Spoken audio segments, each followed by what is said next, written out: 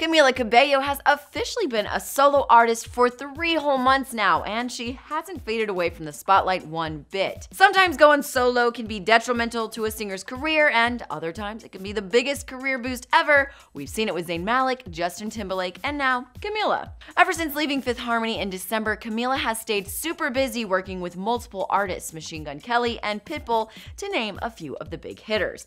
Well, there's one group who worked with Camila, and they're saying how they really feel. Is she not hardworking? Ugh, is she a diva? Does she have way too high of expectations? Actually, quite the opposite. Major Lazer told Billboard that they've made about 20 songs with Camila, and they absolutely love her. Diplo also dished she's done stuff with a lot of our friends like Cashmere Cat, Blanco, Frank Dukes, a lot of great producers we work with. And when she isn't working on 20 plus songs with different producers, well, she's working on fueling those romance rumors with Shawn Mendes. As of late, the rumor mill has been hot with gossip about the two secretly dating each other. Just 3 days ago, Shawn shared this sweet Insta video of the two singing a very romantic Ed Sheeran song. Kiss me like you wanna be loved. You wanna be loved. You wanna be loved.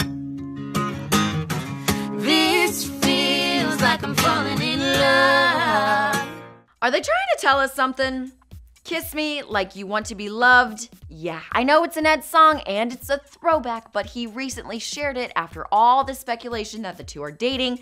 So I'm going to assume this is Shawn's subtle way of flaunting his girlfriend and their relationship. Now that's just my assumption, people, but come on, you gotta believe there's some truth behind their duo and when he posted it. So is Camila at the top of her career? What do you think of Major Lazer's comments about her?